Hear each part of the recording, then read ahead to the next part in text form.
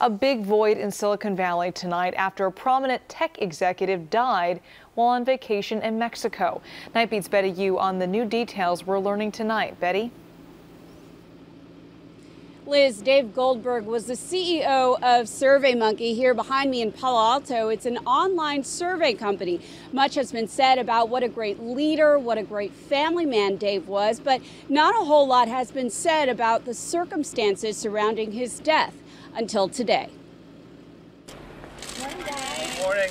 Dave Goldberg was a popular Silicon Valley entrepreneur and husband of Facebook's chief operating officer, Sheryl Sandberg. The family says they were on vacation at the Four Seasons Resort in Punta Mita when he suddenly collapsed Friday afternoon. His brother found him by a treadmill in a pool of blood with a gash in the back of his head. A Mexican state official says he apparently fell and hit the machine. Paramedics could not save him. In the days following the 47-year-old's death, Facebook CEO Mark Zuckerberg called him an amazing person.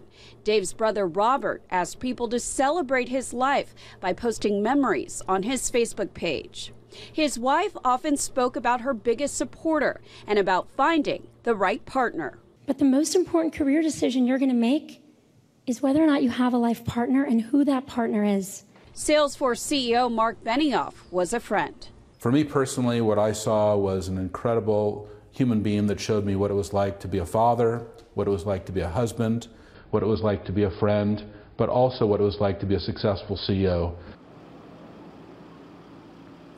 Well, we should note that there is no criminal investigation, and tomorrow there will be an invite-only memorial for him at Stanford. The men have been asked to go tieless because Dave was known for his hatred of wearing ties. Also, interestingly, people have asked people not to post to social media or take pictures out of respect for the family. Liz? Yeah, sounds like he was a really special person, Betty.